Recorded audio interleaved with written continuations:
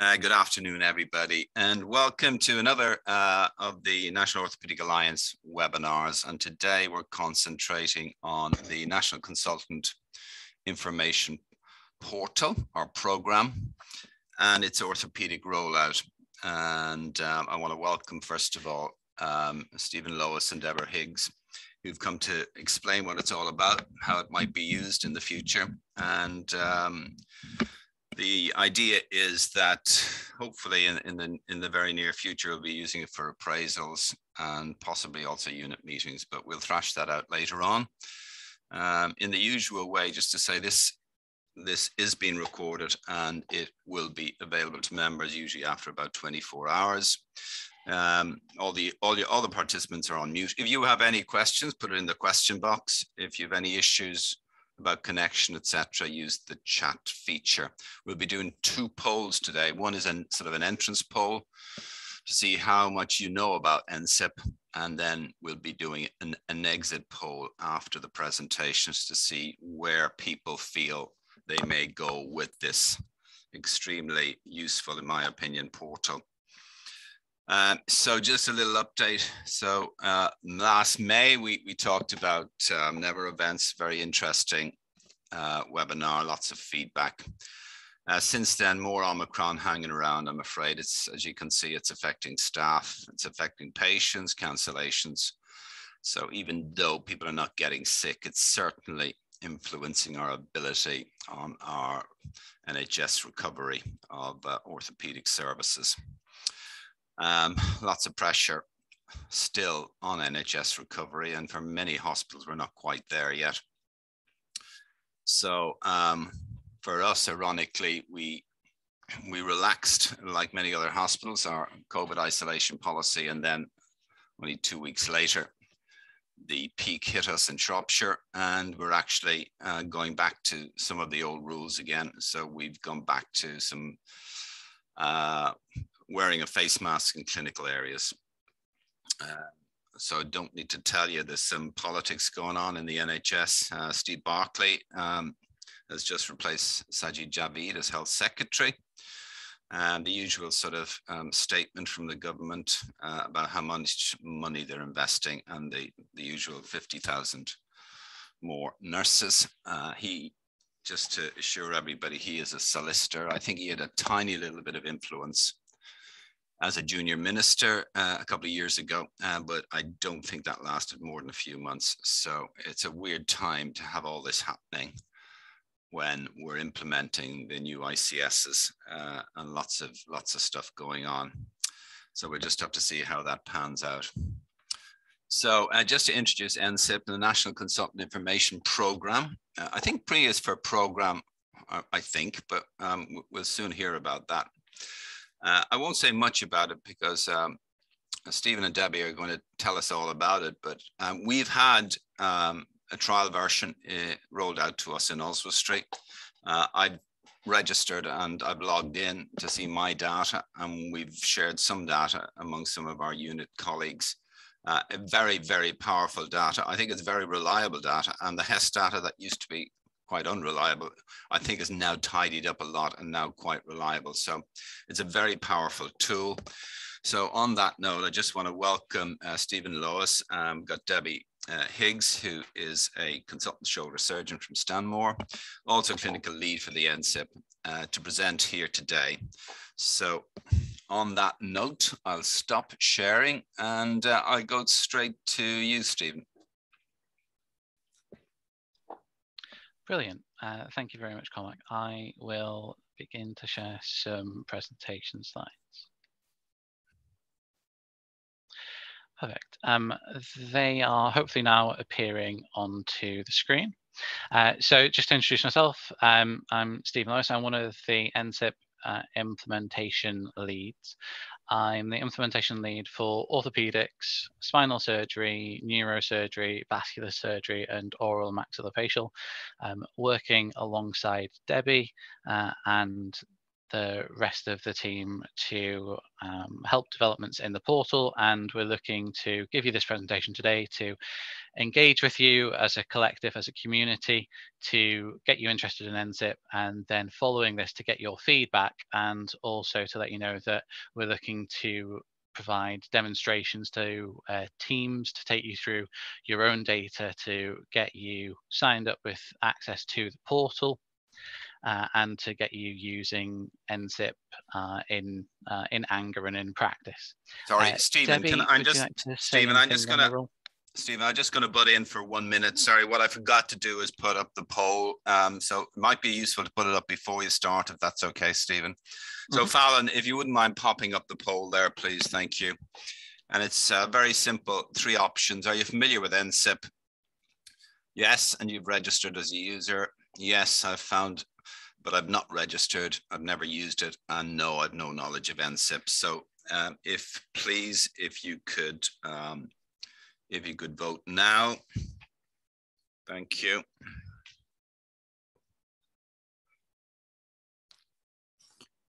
And if we could pop up the answers. Okay, so that's very useful information for NCIP, I think, and Stephen. So half of us have no knowledge of NCIP. You can close that down now, Fallon. Thank you. Sorry, Stephen, away you go. I interrupted you. Pardon. Not a problem whatsoever. I was just going to hand over to Debbie to give a little overview of herself. Hi, yes. So my name is Deborah Higgs, as introduced by Cormac, and I'd like to thank the National Orthopaedic Alliance for inviting us.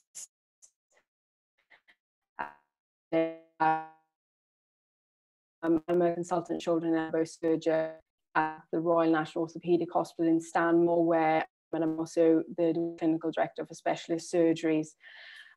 Regarding my role in NCIP, I was asked at the beginning of the year to be one of the clinical leads focusing on upper limb, along with Professor Tim Briggs, who I'm sure everyone knows, who's sort of leading on the lower limb. And my role, along with Stephen, is to roll the programme out for orthopaedics starting this month.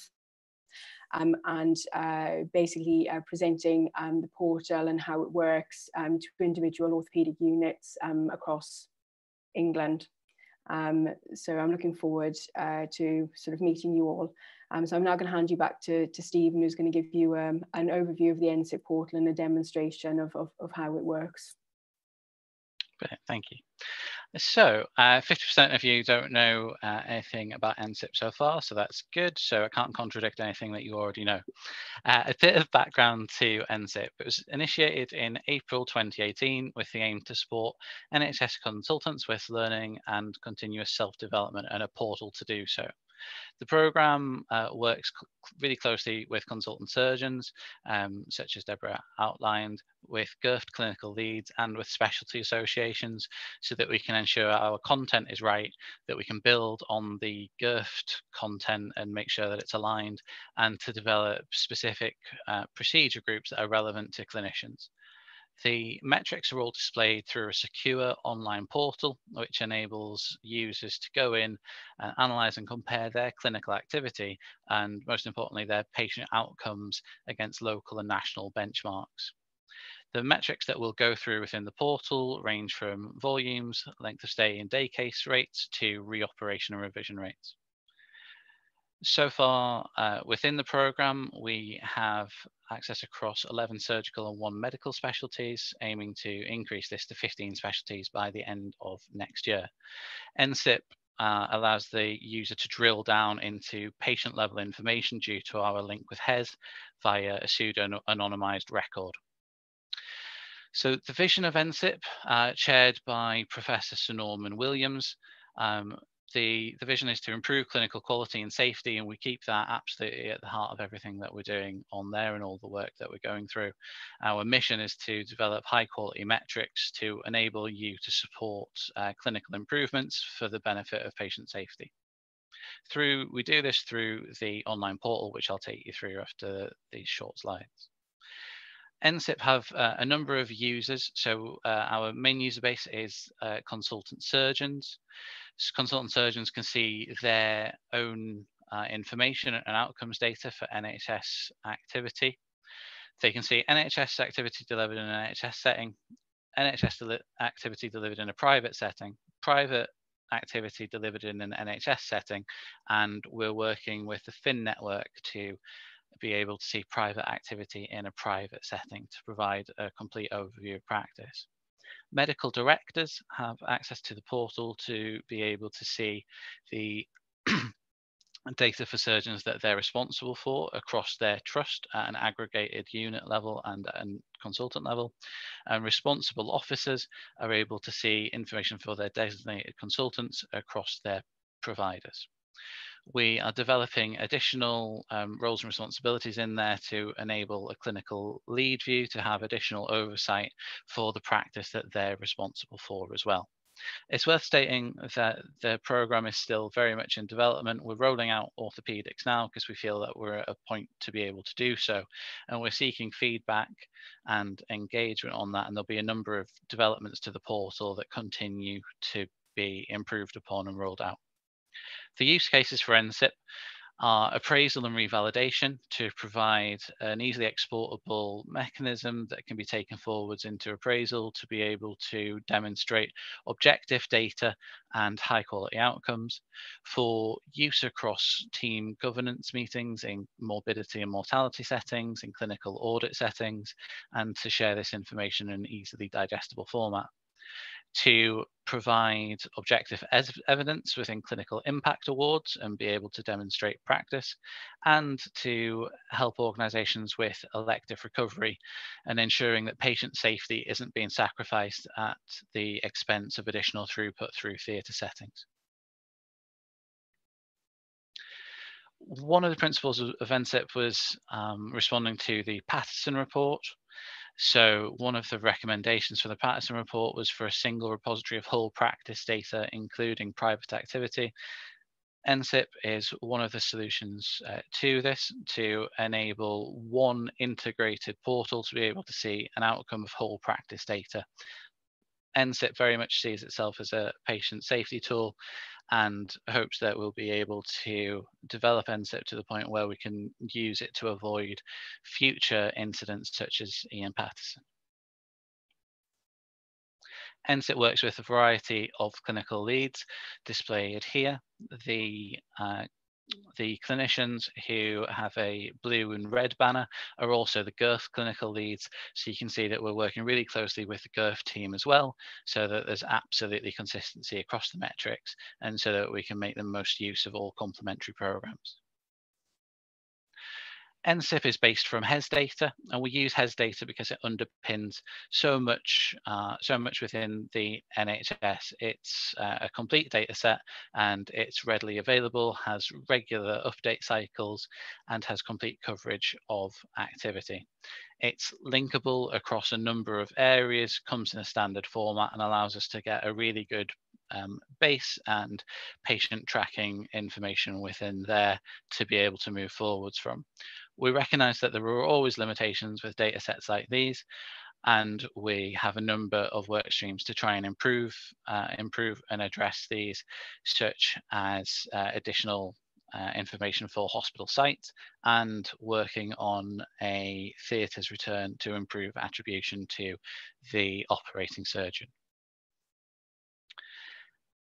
NCIP is always looking to improve data quality and attribution. As I mentioned, working with NHS Digital on a theatre's data set to enhance attribution to the consultant who performed the operation, to bring in information for other grades of surgeons, and to enable the anaesthetist to have a linked record as well. We're working in a number of areas on risk adjustment models, currently presenting a crude outcome rate, but with contextualized information, working that risk adjustment model through with really good success within the beta for urology on there. Finally, we're developing complication metrics to add further additional depth to the procedure dashboards, and the dashboards that we display today will continue to be improved upon and continue to have additional depth developed on there. We are working across a number of areas, as mentioned, and have significantly expanded the number of dashboards that we can display back. Within orthopedics, we now have 30 dashboards covering a range of orthopedic practice to give a really good overview of practice data on here. And in doing so, we're working with stakeholders all across the NHS and specialty associations, and continue to engage with the orthopaedic specialty associations and members like yourself. We're always looking for feedback on the portal and for our coding recipes and quality metrics. The orthopedic content has 30 dashboards split across 4 subspecialties, 5 in foot and ankle, 8 in hand and wrist, 1 covering hips, 5 in knees, and 11 in shoulder and elbow. Displayed on here, you can see the expert clinicians that have had input into some of the dashboards that we've been working with, and these clinical leads are identified through engagement with the specialty associations to make sure that we had the relevant expertise on each subspecialty area. This is a list of the orthopedic procedures that we have. So you can see that they are quite wide-ranging on here, and the new content that we've just had released this week for our new June release. We do a quarterly release cycle for additional dashboards and additional content. We have adjacent NCIP specialties as well. So many of you may also have activity through our spinal surgery workstream led by Mike Hutton. Within spinal surgery, we have 17 dashboards, and should you do that activity, that will also be displayed on your profile. It's one single login and one profile, and you'll be able to access that on there. As we mentioned, working with GIRFT, we believe that GIRFT is complementary to NCIP and vice versa. Many of the clinical leads work for both programs, so there's consistency across the coding. We feel that particularly within HPLC areas, the two can be used together to look at trust level opportunities via GIRFT, to then break down into individual practice within NCIP, viewing this at a unit level and then at an individual consultant level, to ensure that patient safety is maintained and that high standard clinical outcomes are maintained, allowing us to go from a high level opportunity, drilling directly down right into the consultant level, and then using the patient level record for further investigation and audit. NCIP continues to increase its offering, and we're looking to engage with everyone across the country, across all the specialties we're rolling out within. We have content developed across 16 areas, and continue to add the additional content such as risk adjustment and complication metrics as described before, and we'll also look in the future to develop a system for flagging and alerts to medical directors and responsible officers where an organisation or a unit may be scoring quite highly in terms of their mortality or readmission areas. That'll provide a future flagging and alert for further investigation, as is the case with programs such as the National Joint Registry already. As mentioned, we are looking to do demo sessions with everyone to take them through their own data to get them access, and I'll take you through the demo in a second.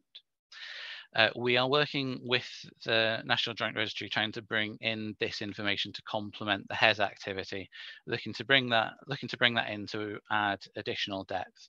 We view NCIP as working in a complementary fashion to NGR at the moment, with NCIP being a quarterly release cycle and focused on the patient and post-surgical events, in comparison to the NGR and its slightly different focus. So we believe that these two together will help to provide additional context and practice. I will now move into an anonymized demo of the portal itself, and we'll look at a primary shoulder replacement presentation. So this is the landing page for the NCIP homepage. Once you log in, we can see on here that there are 9 dashboards available to the anonymized consultant in question. All the activity that's displayed on here is elective practice only and doesn't include non-elective and trauma activity. The activity for these dashboards is for patients who are 17 plus, with paediatric activity in development to be released later in the year. For a dashboard to appear, there must be a minimum of 6 episodes across the selected period. If a user has activity at multiple providers, that will be shown within the drop-down box, and as mentioned, includes NHS activity at private providers as well, and that can be viewed within NCIP. To continue, you simply select the provider that you want to see. The date ranges that we have are 1 year and 3 year periods to be selected from the drop-down, and the date ranges coincide with our quarterly HES refreshes. We're working as a high priority development to enable a custom date range box in there to segment practice further. Once within the system, to log into any of the dashboards, simply click onto the dashboard that we want to view. In this case, we're viewing the primary shoulder replacement, and then you can see on here your volume information. So we can see that there are just over 70 procedures across the period, and then up to 5 quality metrics. We can see mortality within 30 days of admission. This will bring through mortality events at the hospital, at another hospital, or within the community due to a link we have with ONS data. Long stay information linked to a national upper quartile, emergency readmission events within 30 days of discharge, and revision shoulder replacement operations within 1 year and 5 years of operations. On the right, you can see contextualized and demographic information that always enables us to benchmark things properly. On the dashboard, this is represented through a box and whiskers chart with the explanation in the bottom right-hand corner. The whiskers, the lines at the top, are 1.5 times the upper and lower interquartile ranges, and the box is the upper and lower quartile to show the range and distribution within the selected metrics. The consultant outcomes are the blue chip, located in the middle, and on there we also have the England median displayed via the solid line, an overall England rate displayed by a dotted line, and then the provider rate displayed as a diagonal line on there. So you can see where they lie for each of these metrics on here. The contextualized and demographic information can be viewed on the right-hand side, and all of these metrics can be drilled into for further information. Here we can see the consultant profile in blue, the provider profile in light grey, and a national profile in dark grey. Here we can see that the practice for the consultant in question, they operate on an older population with significantly more of their practice in the 68 to 84 age range category on here, and how that compares to the provider and national averages. Additional demographic information is included and can be expanded on, such as comorbidities. So where the CC score is 2 or more, that can be seen and broken down, with this particular consultant having 6 of the 71 patients displayed as having a CC score of 2 or more. Further demographic information can be seen, such as sex of patient and ethnicity information on here. And all of this information helps to provide additional context when we're looking at our quality outcomes. The information has also been subgrouped for diagnosis and procedures. So we can see on here diagnosis subgroups such as trauma sequelae, rotator cuff syndrome, and other shoulder diagnoses. The same is true for procedure subgroups. So we can see these on here, such as conventional total shoulder and reverse total shoulder. For all of these, the practice can be filtered by the diagnosis of procedure information. And when applying the filter on here, all of the outcome metrics will readjust and be benchmarked for that filter. So you can see here now how these have changed and how the reverse total shoulder is 100% of the activity. Simply go back in, reset, and reapply the filter to get back to the original viewpoint. All of these metrics can be drilled into for more information. So the long stay information we can see on here. Within this category, 5 of the 64 patients in question had a long stay equal to or greater than 5 days. That's above the provider rates of 4.9% and below the England rate of 10.1%. But when we think back to the demographic information which was displayed, we remember that this consultant's practice had a higher proportion of older patients, which explains why they have a potentially higher rate. Drilling into the patient record for each of these, we can then see further information on here, and we can look at the 5 patients in question. We can see a pseudo-anonymized HES ID, as well as the length of stay and the admission type, the admission date, discharge date, age, and sex of the patient. This provides sufficient information to be able to go back to a theatre or PAS record to be able to re-identify the patient directly should further details be needed. The NCIP portal allows us to drill into the information to find out additional information for learning, reflection, and review. On here, we can then see a further breakdown of the episode start and end date, when the operation occurred, which was the 9th of February, which is the same as the episode start date, and we can see a breakdown of the procedure and diagnosis information. Hovering over the codes allows us to see the breakdown of what occurred. So this operation was a primary reverse prosthetic replacement shoulder joint using cement. It was a right-sided operation, and the patient had rotator cuff syndrome. They also had chronic kidney disease, hypertension, and a range of additional diagnosis information that was recorded. Due to the variety of diagnosis information that was recorded, plus the age profile of the patient, this helps to explain why the patient was a long stay with a length of stay of 7 days. And that information can be viewed for each of those records to see if there's any learning that can be taken from that, to identify any thematic review, and to discuss within the team should it be necessary.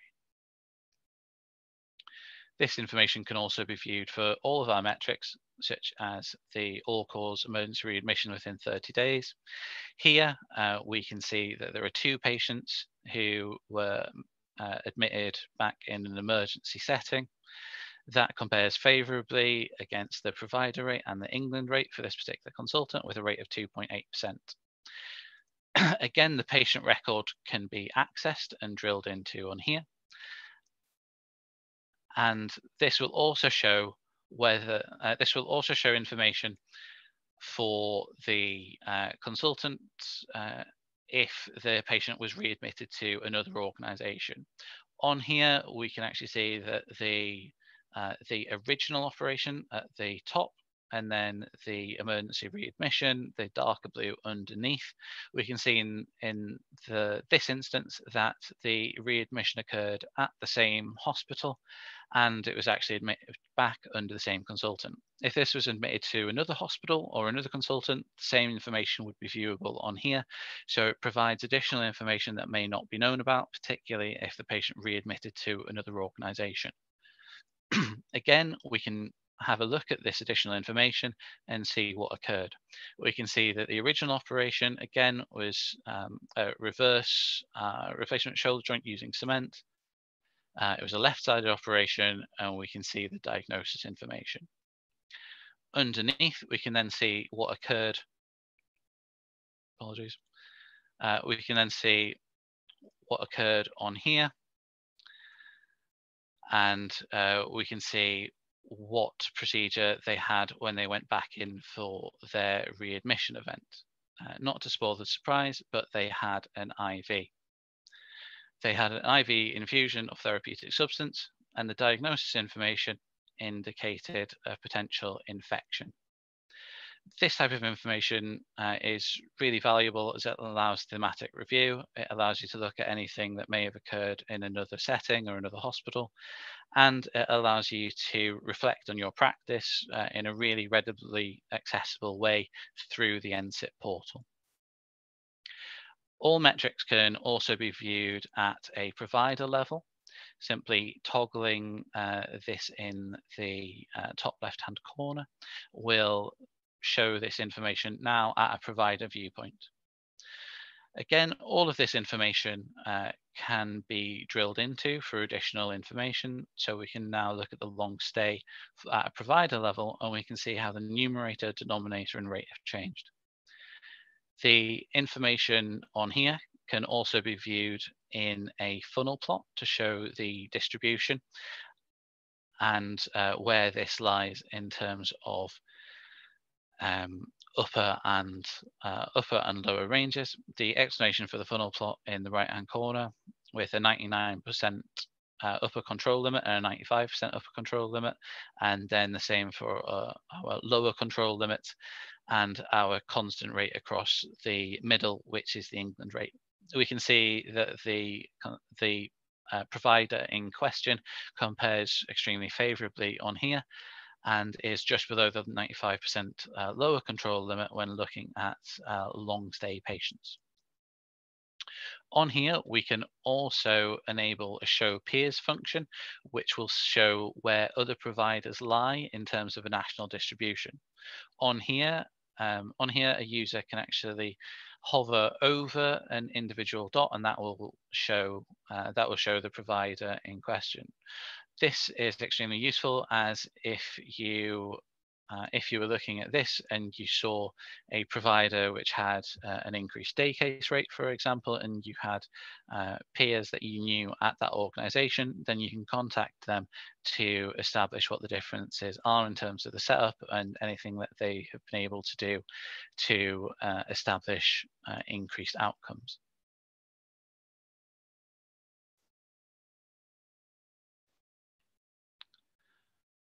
The funnel plots can be viewed for all of the individual metrics on here. Simply clicking across will show where they lie in terms of the national distribution.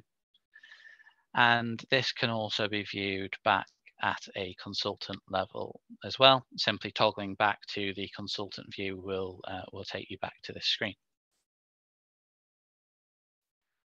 The consultant view can also show the funnel plot distribution for each metric. Simply clicking on the bottom will bring this up and show where you lie in terms of a funnel distribution on here.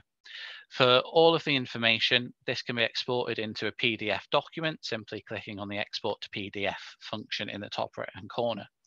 Once you wait for a minute or two, you get a little alert that says your report is ready for download, and then that's your record to keep and use. As mentioned, particularly useful in an appraisal setting, in a revalidation setting, and to bring the information through into team meetings for further discussion. The PDF export is a really nice document, as displayed on here. It starts with an overview of the dashboard that you've just seen and all the comparator metrics, has a handy how to read guide on the right hand side, and as always has our qualifying demographic information underneath. For each quality outcome metric, there is then an individual page which provides you with your breakdown for your numerator and denominator, your rate in a comparison to your overall provider rate, the overall England rate, and then all of the contextualized demographic information underneath so that these can be read appropriately and properly. And finally, at the back of the pack, there is a tabular version of all of the information so that the individual numbers can be picked out. And again, all of the contextualizing information is within there as well.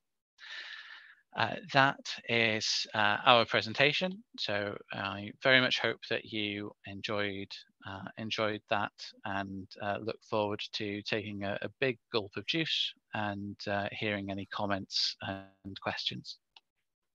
Okay, Stephen, thank you for that. Debbie, do you want to add anything in there? We can go through the questions, both the ones that you've answered and indeed the ones that haven't been answered. We can go through those now. Is there anything else you want to add to it, Debbie? For instance, your experience in Stanmore, is it being used for appraisal? Has it been used for unit meetings? How far down the line are you with this facility? Sure. So So I first became aware of NCIP probably about 18 months ago when we were one of the trusts that were identified as a sort of early adopter. And so Marina and the team from NCIP came and demonstrated it to me and the unit. And essentially, I mean, I had all the same questions that I've seen on the Q&A chart about accuracy of data. How is the data going to be used? Because whilst I'm here talking about it, it's going to personally affect my practice. And I think so at the moment, I probably look at it for interest in terms of what am I doing, or what does the HES data say that I'm doing? You know, how do I compare with my peers across other trusts, you know, in terms of readmissions, length of stay, all of which are hot topics across the whole of the NHS and at our trust. But I think that I can totally see moving forward that we as a unit will use this as part of our probably M&M. And I will no doubt be using it for future appraisals in conjunction with the data that we already receive from the NJR on an annual basis. I think the only other thing I would want to say and to re-emphasize is this is sort of a first phase. This is basically a portal that is in development. What is being published is as accurate as we believe it can be, but it's not the end point. Moving forward, the expectation is there will be content development with the help of the specialist societies and the BOA, so that we can capture, you know, all elective activity, because I think at the moment is probably capturing about 50%. So we've gone for the sort of the big, large volume procedures. And if you look at the remaining sort of HES data, you're down into small numbers of everything. And it's about how you represent that in a meaningful fashion and how you group them together. And those are going to be the sort of the challenges moving forward.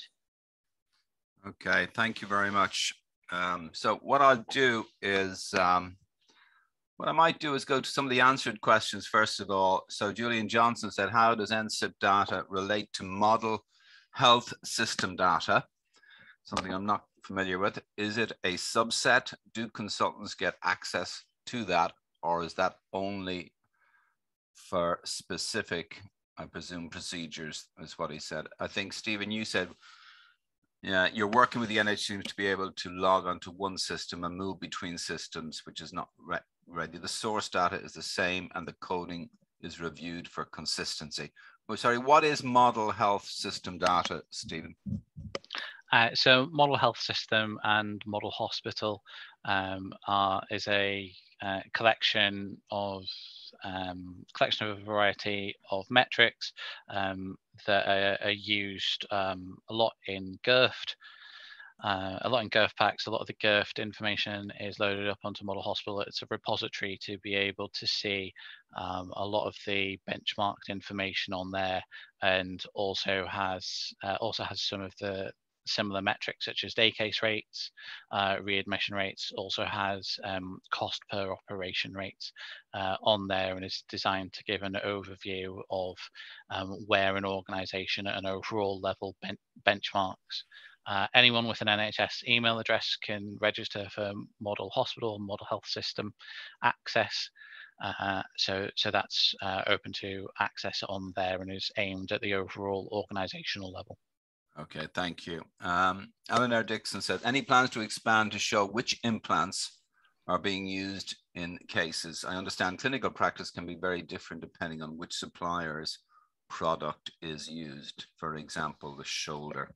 Yeah, not at the moment. I mean, obviously that data is available on the NJR, but not at the moment because this is solely based sort of on HES data, and that's not really captured with the coding that we're looking at. Okay.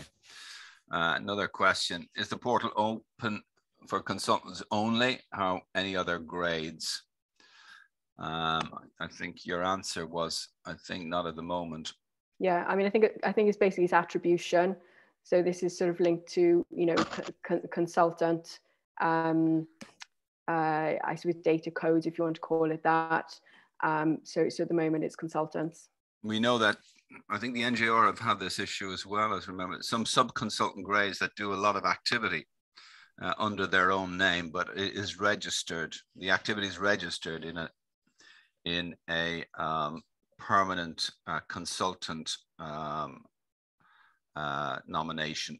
That's my understanding. So I presume it's going to be the same for this portal as well. Yep. Okay. So for an arthroplasty surgeon, is there anything extra in this system compared to the National Joint Registry?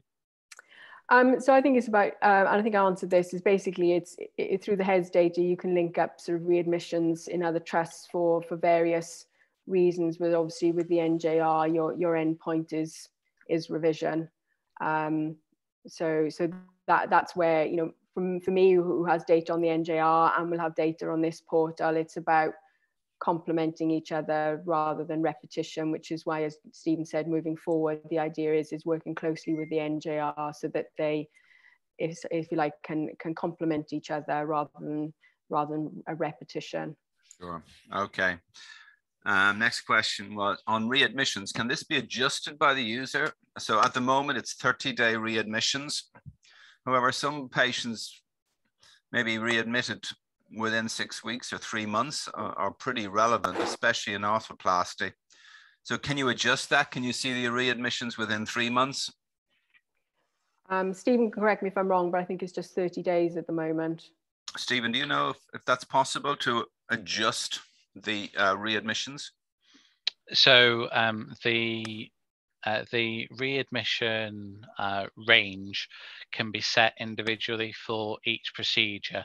I don't know if it's possible to have a range that the user could self-select, but if there are particular procedures where an extended range would be of particular pertinence, then that's the type of feedback that we can take forward and discuss. And if we chose to, then add that into the portal as an additional metric. Yeah. So for instance, for arthroplasty, 30-day readmission may be related to medical comorbidities, heart attack, clot, but 3 months, 6 months readmission may be more interesting regarding, for instance, infection, dislocation, all that sort of stuff. So I presume it's up to us to give you feedback on that. Absolutely.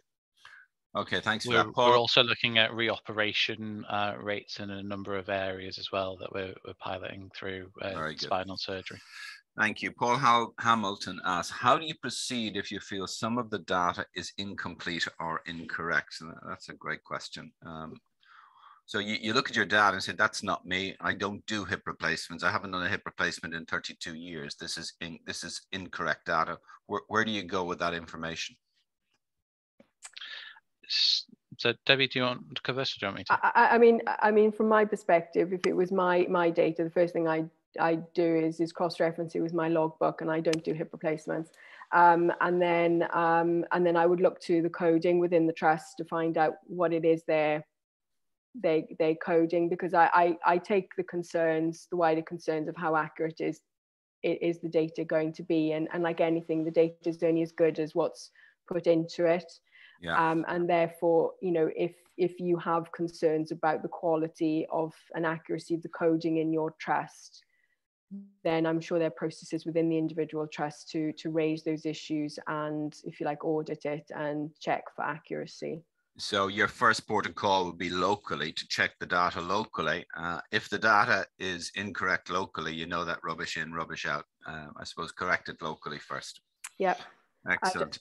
Sammy Davis asks, is there any scope for PROMS data to be made available to view through the portal? Another good question. So I suppose the thing is that the PROMS is captured separately to the HES data, and as I said before, this is all based on HES data. But you know, what would be seamless is if moving forward as this was developed, and if we were linking in with the NJR, that data could be captured on this portal. So yes, I think it's a fantastic idea, but not possible at the moment with the data that we're looking at. Yeah, it sounds as if there may be a lot of work going on in parallel, perhaps on the NJR data. the NCIP data and also the model hospital data. I hope there's not duplication of effort for the same purpose. Any thoughts on that?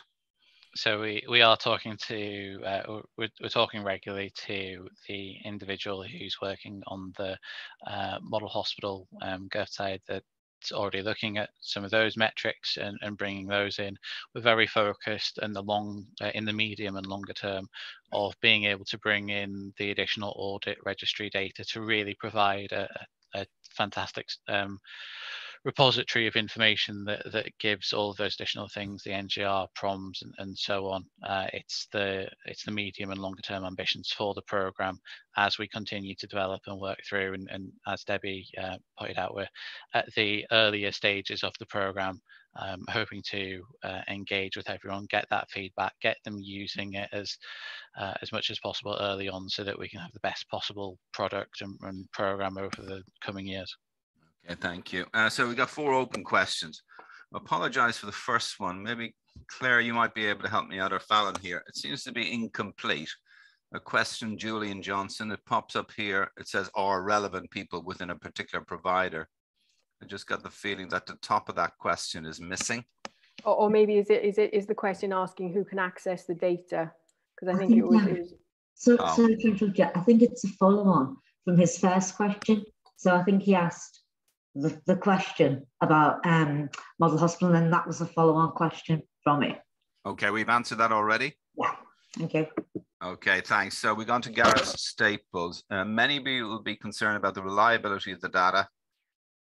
Oh, have we answered that one already? How can we reassure surgeons that this data is accurate? We sort of touched on it, but another question, how can we reassure surgeons that the data is accurate? I mean, it's all I can say. I mean, having sat down for a number of meetings with those involved in NCIP and looking at the code, one of whom I knew when he worked at the RNOH.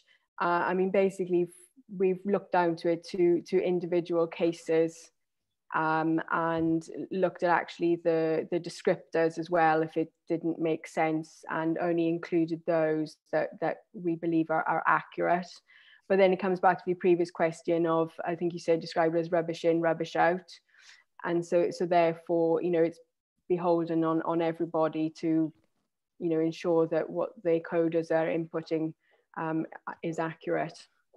I did look into this, Gareth and others, that there is, if you go onto the HES data website, you'll find that historically HES data was very unreliable, we felt, but there's a huge amount of effort has gone in to make this reliable data now, with regular audits, regular contact with the trusts and the inputters, regular meetings, correction of errors. So it's quite reassuring when you go into the HES website that this data is now pretty well cleaned up. It's not like it was 10 years ago. Certainly that's for sure. Go on to Phil Turner. Does a whole unit have to sign up, or can an individual surgeon access data ahead of this? So basically the idea is that we're reaching out to individual trusts, and Stephen will correct me if I'm wrong, but essentially we have to ensure that there is governance in place in terms of sharing data. And essentially, as long as the trust says yes, we can then basically enable the portal for people within a trust to access it. So in principle, anyone within that trust can access their own individual portal. It's just whether they choose to do so or not. Okay, and just to be pretty clear on it, you can only access your own data. You can't access anybody else's without their permission. No. But there are people who can access the data. Now, my understanding that is the medical director, yep, the chief responsible officer. Yep, you may be doing the same thing. Is that it? Yes. Okay. What about the clinical director, who commonly sort of runs unit meetings and subspecialty meetings? In fact, locally, we've had this question, and why can't the clinical directors access this data? So the direction of travel on there is that we're developing a clinical, what we term as a clinical lead view, so that the clinical director or the clinical lead would be able to have an overview of the dashboards for the activity that they're responsible for. So they would be able to have access to the overall unit level and the consultant level information for the practice that they are responsible for on behalf of the organisation. Okay. You'd want to be sure that that's updated, because clinical directors come and go on a regular basis, especially since COVID. I think Absolutely. A lot of clinical directors have dropped in and out, so that data would really need to be kept up to date. You would not want a retired clinical director having access to people's data, so that would really need to be ultra secure, yep, in my opinion. We have an extremely regular refresh of information from ESR that lets us know of any users who've dropped off, okay, so they're automatically or removed from the system. Thank you again. So Gareth Staples again. So the take-home message for me is it's vital that we get a handle on our coding / HES data input locally before this information is disseminated more widely. That's not a question. Yeah, I think that's fair. Yeah, I think it's probably fair. I think engaging with coders, we do get feedback from our coding on various operations we do. I think it's on a monthly basis now. But engaging with your coders is vital, because they are the ones that input the data. So staying close to them is very important. Phil Turner, I'm doing work with the CQC on setting threshold levels to trigger unit inspections. NCIP looks really useful and goes beyond the model hospital interpretations. Would it be possible to discuss? Absolutely, Phil. We know where you're living. Stephen, Lowis. Stephen, could you get in touch with Phil Turner if that's possible? Yeah, and touch base with Phil. That would be very, very useful. As you know, Phil is actively involved in the British Orthopaedic Association. The more people get involved as well, and we're hoping to spread the word through the British Orthopaedic Directors Society as well. So we're in some discussions about this, but getting the word out is very important, I think. So I think we are at the end of our question and answer session. What I'm going to do now, if it's okay, it's 13:54. I think I will share my screen, but in the meantime, Fallon, can you pop up the exit poll, please, if that's possible?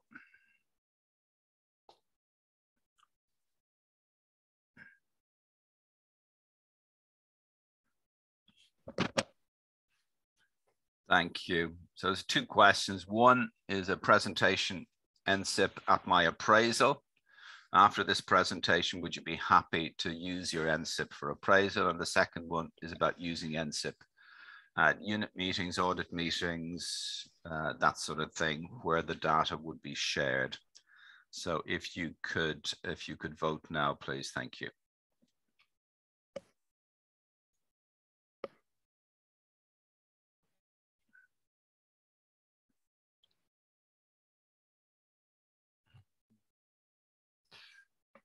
So there you have it. So 100% yes, 100% yes. Well, sounds very positive. I think that's going to be the way forward. What I'm not sure of, maybe just one last question. What if at appraisal I decide I do not want to discuss my NCIP at my appraisal? Where do we go with that? Has anybody any thoughts on that?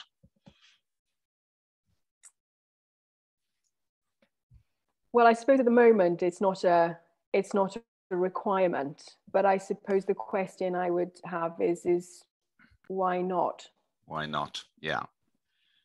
I think that's the question will be asked, and I think there'll be more information coming through for our appraisal. It'll be a more detailed appraisal going forward with lots of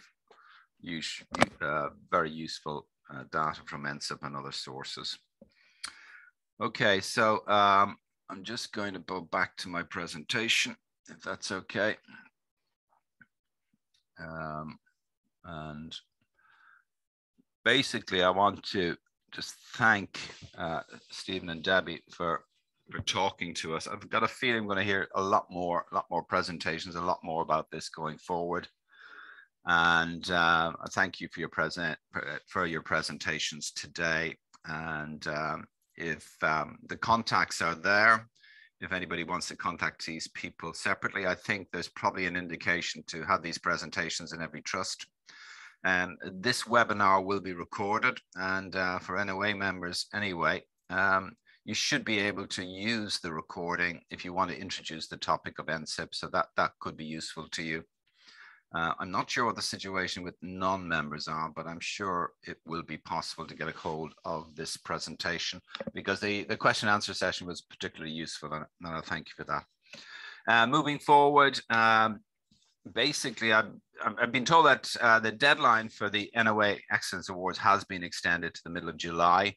We're very keen that every trust in the members do send in some applications. There's one or two trusts who have actually not sent in any applications, which is a little bit disappointing. So that's why we've extended the entry, if you could spread the word. Our next webinar is in September, and we're going to focus on specialist commissioning. It was cancelled from today because getting hold of people in NHS improvement and England is particularly difficult at the moment, but we're hoping to resolve that issue before September. We have our AGM on the 19th of October. At that, there'll be presentation of awards. There's various suggestions for future webinars, but if you have anything that you think that we should present, please let us know, and we can look at that. There is a suggestion that we may look at all the terminology around LGBTQ+, what's happening there, what's appropriate in language terms. So we may wrap a webinar around that, but please give us some feedback on the webinars, and please give us some suggestions moving forward. On that note, it's just 2 o'clock, so I'm going to say thank you to everybody. Thanks to Claire and Fallon, everybody behind the scenes, for organizing the webinar, and I wish you all a good afternoon. Thank you and bye.